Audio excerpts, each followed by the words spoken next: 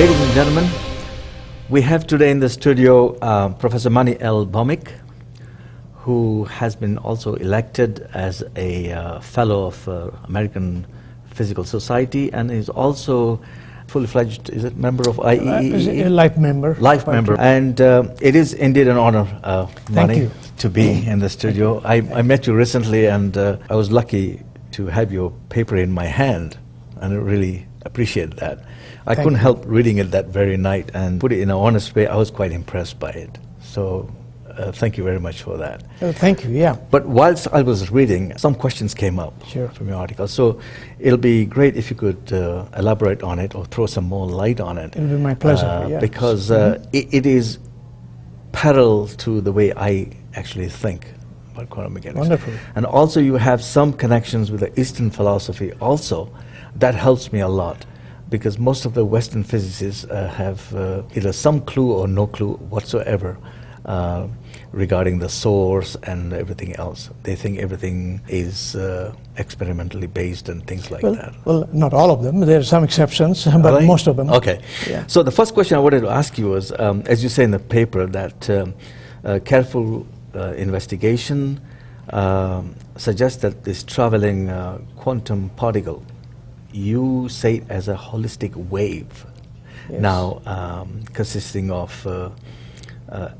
like assemblage of disturbances. Irregular disturbances. Irregular disturbances yeah. in quantum fields. Could you explain what you exactly mean by that? In other words, is this holistic wave packet, is it holographic in some sense or non-local in some sense? Well, of course, it's non-local in the sense that if it gets entangled with something, like for instance, one of the theory of why the wave function evolving very nicely, how do we call it, unitary way, all of a sudden discontinuously collapses, and that has been a big mystery since the beginning of quantum physics, and still a bit of a mystery. But the gaining, there may be more than one mechanism actually, and the gaining one is that it gets entangled with the environmental particles, environmental detector, or rather the environment of the detector or wherever it hits, also are made of quantum particle. So they get entangled with that. But the detector or thing that the wave hits is thermal. So it has irreversible motion, so it gets reduced, and that's the most accepted theory right now. But I think in addition to that, there are other mechanisms like Roger Penrose's gravitational cell collapse, or Henry talked about this morning about consciousness collapsing wave function. But the main thing without those two, I would say, would be this. Incoherent or the decoherence, I should say, of the environment. But getting back to the holistic part of it, is that because it's holistic, because when an electron is created, well, to begin with, there'll be a big mystery that all electrons in the universe are exactly identical. Identical, okay. And that was a big mystery for a long time. And physicists came to the understanding of this quantum field theory. And it is a field in the sense that it's continuous, just like classical field. We are used to classical gravity field. But the classical field has similarity to quantum field only to that point, that is continuous. Quantum field is also continuous. But classical field is a source, and its magnitude decreases with distance. Yeah, it diminishes with distance, yeah. But quantum field doesn't. It is its own source, is the ultimate objective reality. And it is exactly the same throughout this immensely vast universe. Distance doesn't matter. Basically, the distance doesn't matter. It's same. It's what we call in technical term is Lorentz invariant. That is so it's exactly the same no matter where you go. So would I be right in saying it's non-local? In a sense, yes, but non-local. The word non-local has been associated with this, quantum entanglement. Yeah. In fact, in my book that I wrote, Code Name God, I used the code name God. Yeah, okay. the quantum fields are non-local in the sense that they're exactly the same everywhere. Okay, that's what I meant. And some physicists said, but no, non-local means entanglement. No. But in that sense, it is non-local because it is the exact same everywhere, and it hasn't changed since time began. And so now, what keeps this fidelity of these fields? Mind you, they're not just sitting around; they're extremely active. Okay. Quantum fields. One of the characteristics is that is always alive with quantum activity, which is a special characteristic, that it is always fluctuating the mind-boggling speed, like 10 to the minus 24 second or less. And we've been able to measure up to 10 to the minus 24 second or less. And also, it is totally unpredictable. You cannot tell which particular event is going to happen when. But if you have a whole bunch of them, then you can predict calculate a half-life. Okay. Yeah. So, are you saying? There's two questions here. First of all, let me ask you this one: this quantum field you talk about, has it got a source where it's coming from? Do we know anything about? So far, it is just there, or it is just there. So far, it is the ultimate objective reality. Maybe someday we will know that there is a deeper reality, as is always apparent. But quantum field has been so successful in describing all the experimental phenomena. The standard model of quantum field theory describes very accurately all the interactions of the quantum fields, and by quantum field theory calculation, you can verify the measured, what do you call, electrons G factor to 1 part in 10 to the power 12, 1 in 10 trillion accuracy. Wow. It agrees with the theory and the experiment. Okay. So that gives us quite a bit of confidence, apart from other things that it has really explained all the standard model particle physics phenomena. Okay. That it is fundamental aspects or fundamental description is going to be there no matter what comes up, just like Newton's law still is good, except when you go to higher velocity or stronger gravity, you have to change into Einstein's gravity. But Newton's law doesn't go away. In its field, in this area, it is still active.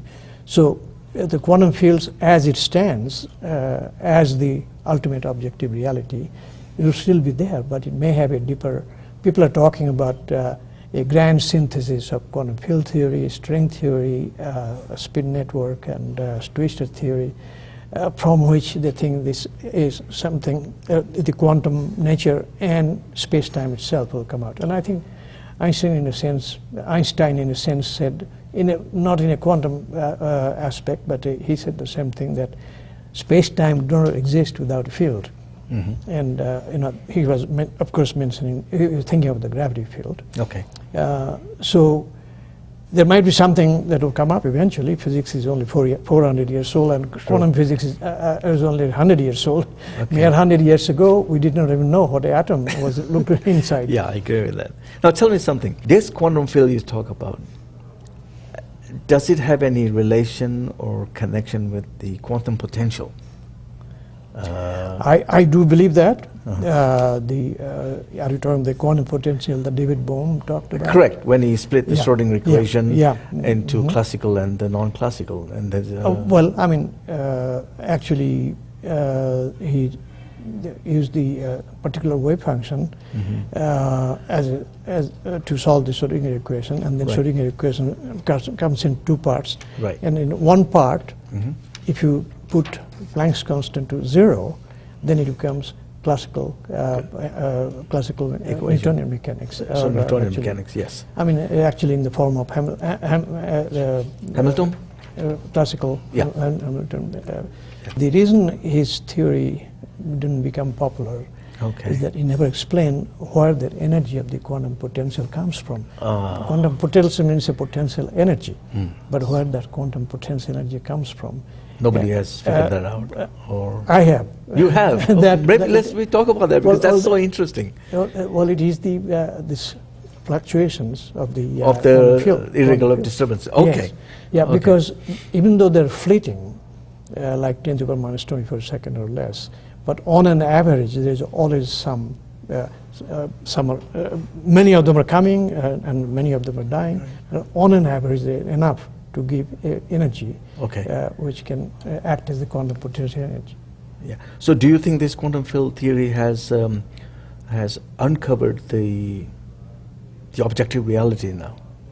Well, that's what I'm saying, that so far this is the objective reality. If there is any deeper reality, I think what is characteristics are portrayed now, they will not go away. Okay. This is as far as our perception. Yeah, just like Newton's law is not going away. Right, okay. Even Einstein's theory of gravity is not compatible with quantum gravity, so there we have to do some tweaking how to make it compatible with quantum mechanics, with the quantum gravity. But one thing I want to tell you interesting is that when I looked into the quantum field theory, and I saw, is it really mind-boggling that in space there is nothing, no matter, nothing at all. And but how this field, or all those fields, they remain immutable and exactly the same. There has to be self-referral, which is the hallmark of awareness, which is part of a basis of consciousness. That's what got me interested. And then I realized that this could also explain this wave-particle duality that is plagued people, and also the wave function collapse. Why it happens, why the collapse. So where would you intercept consciousness here in this quantum field theory? What keeps these quantum fields intact, same everywhere in the universe. I see. So that's your connection. Same everywhere in the universe. There has to be some kind of it must refer to itself. So are you saying that consciousness could be the if you like, a source of these disturbances, or it is intertwined. Intertwined with it, okay. Because the quantum fields, like the gluon field or the inflaton field, they are what we call in mathematical. It's extremely mathematically complicated, and we use so-called non-abelian gauge theories and non-abelian theories, and they have self-referral. They refers to itself, like. I don't have to tell you who you are. I know who I am. Okay. So it's a self-referral is the basic characteristic of any animate species. And here we are, quantum field has the same capacity. So what does it give it universally? And that's why I think it's a source of proto-consciousness is there. Okay. Tell me how, this is for the audience, how mathematically is this irregular disturbances depicted? I mean, how do you symbolize it? Is that how do you explain this? These fields, when they are enough energy, then they create a particle, depending upon which field. Electron has its own electron quantum fields. Proton, quark has its own quantum fields. Photon has its photon. Because I overheard you, was it yesterday or something? You mentioned Feynman diagrams. Yeah. Is that how you? Feynman diagram is a simpler way to calculate the effect of these fluctuations. The fluctuations exist. That something is what gives all these measurable effects, what we call the Casimir effect and the lamp shift, and I saw the picture of that irregular inhomogeneity of the cosmic background radiation. But the quantum field has two things. One thing is that not only is same everywhere, but it's also act locally. It's non-local in a sense that is same everywhere, but only act locally, meaning what happens here doesn't immediately affect another part. It's a relativistic field. Okay. So what happens here, it's not affecting anything else, anywhere else. And so what happens that it creates an electron as, from the electron field, as long as there is enough energy for the electron. But if there is not, since there is, in absence of energy, in the vacuum, there is no source of energy there. It, that's one of the things that happens in quantum mechanics, is that you can have a fluctuation limited by, for a limited time, where the indeterminacy of the energy and the indeterminacy of the time will be equal to the Planck constants. So that's so-called the energy uncertainty principle. Okay. And that means that that allows these quantum fields to all the time fluctuating, many of them fluctuating, and actually you can calculate what their effect is by using Feynman diagram. Okay, I get you now, the connection. And Feynman used to say, what a waste of time. Creating, destroying, yeah. What a waste of time. But without that, creation would not be possible. Possible, yeah. Okay, now this Heisenberg uncertainty principle, what is your take on that? Is it misunderstood? Yes. With this observer effect, do you think? Well, no. Heisenberg originally proposed the uncertainty principle in terms of measurement. Okay. The uncertainty of measurement, position measurement, and momentum uncertainty and position uncertainty would be equal to h. But it turns out that really, in case of measurement, the uncertainty principle needs a couple more terms. So original formulation of Heisenberg uncertainty principle is incorrect, and now it has been corrected by in the last couple of years by quantum computation people, because for them information theory is very important, and the measurement has to be totally compatible with everything else. But origin of this thing comes from the fact that in atomic dimension, you cannot deal with the electron as a point particle. Okay. It comes as a wave packet, and so it is a characteristic of any wave any wave system that you have this uncertainty in position and uncertainty momentum, that what we call conjugate variable, and their product, as measured in what we call standard deviation, becomes equal or larger than the Planck's dimension divided by 4, h bar, half h bar. H bar, yeah. Yeah. So is that h over 2 pi, right? If I remember it. H over 2 pi is h bar, yeah. And then half h bar is the total, gotcha. value we are talking about. So that part is intrinsic to any wave system, irrespective of measurement. So we can use that part, and that equivalent that gets, you can express that as Dirac did in terms of energy uncertainty and time uncertainty. The uncertainty that we usually talk about in position and momentum, you can the same thing can be reduced to energy uncertainty and time uncertainty. And using that, these quantum fluctuations ubiquitously, and many of them are coming. Okay, gotcha. Lastly, what do you have to say about the young physicists of today? Where would you recommend they do research to take this science a little bit further? You mean the consciousness science? Both consciousness and also how quantum field theory how can they do more research, or which direction can they do more research? Well, right now, most of the quantum field theory, there is a lot of work still going on in strong interactions, in a strong field. But the quantum gravity is where most of the, in fact, at UCLA, there's a quite a extensive activity going on, which I'm supporting partly. Okay. On quantum gravity, where there are different approaches to quantum gravity, and this one is basically extending the one that has been established for the other three gauge forces. Basically, what in terms of, again, lingos, is that it's the super Yang-Mills theory based, which then others are doing quantum gravity in terms of spin network, like the Lee Smolin, and people who does the loop quantum gravity. And then, of course, string theory had its own quantum gravity. They are the one who first came out with the fact that that's how string theory became popular. That there is graviton and it is spin 2 graviton, and no other theory has shown that.